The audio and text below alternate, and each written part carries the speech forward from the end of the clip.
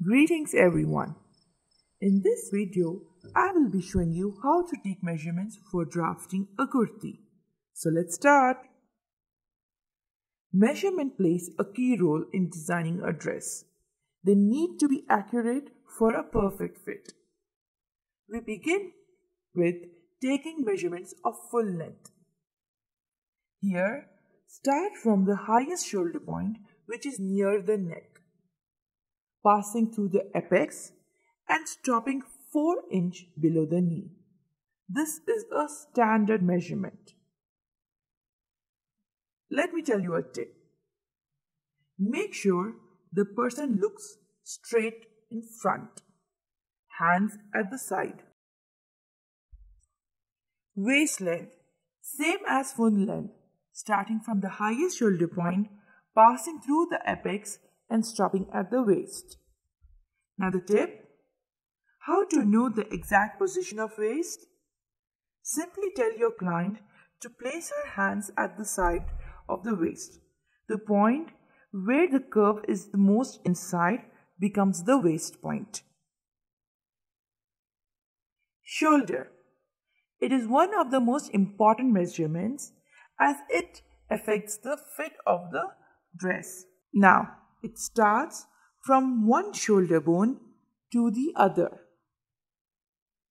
Tip: if you are getting confused with the shoulder bone, simply tell your client to lift her hands up. There would be a line forming between the arm and the shoulder. Now that would be the exact starting and ending point of the shoulder measurement. Circumference measurements.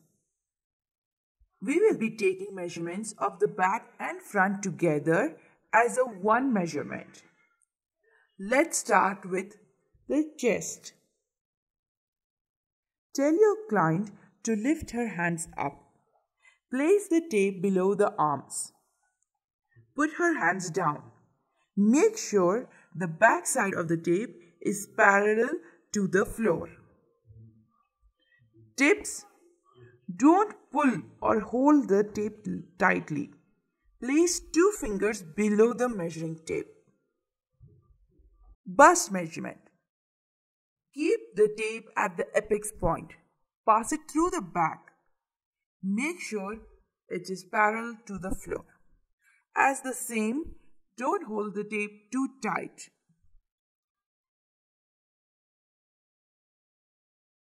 Waist round.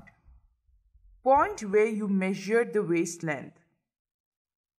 Pass the measuring tape through the back and the front. Make sure the tape is parallel to the floor. Hip round. Place the tape at the widest part of the hip.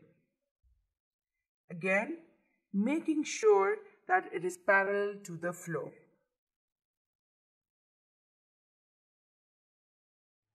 Sleeve length. Start from the highest point of the arm. Extend it till the wrist. Tip: make your client bend her hand from elbow and then measure. Otherwise, your sleeves will become short as you move your hand. Now, irrespective of the sleeve length, the method is the same.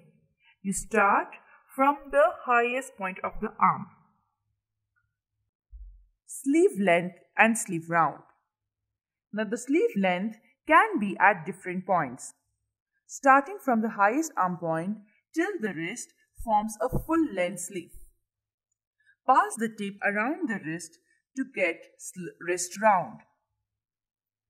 From elbow point, go below 3 to 4 inch. That becomes the 3/4 sleeves. Pass the tape around at that point to get a 3/4 sleeve round. 4 inch above the elbow point gives half sleeve length. Pass the tape around to get sleeve round for half sleeves. From the highest point of the arm, go down 3 to 4 inch for cap sleeve measurement. pass it around at that point to get cap sleeve round measurement.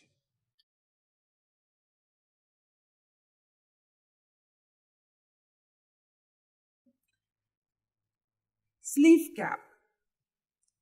Place a band 1 inch under the arm. Measure from the highest point till the band. That tells your cap sleeve measurement. Tip: tell your client to lift her hand slightly up and then measure it. You can exclude this way of measuring the sleeve cap.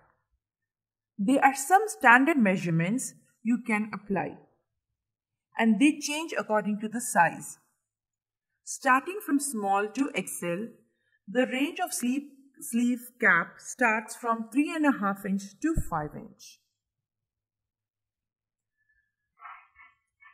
With this said, we come to the conclusion. Hope you understood the basic way of taking measurements. If any doubts, feel free to email me. Hope you enjoyed this video. Please don't forget to like, share and subscribe. Thank you.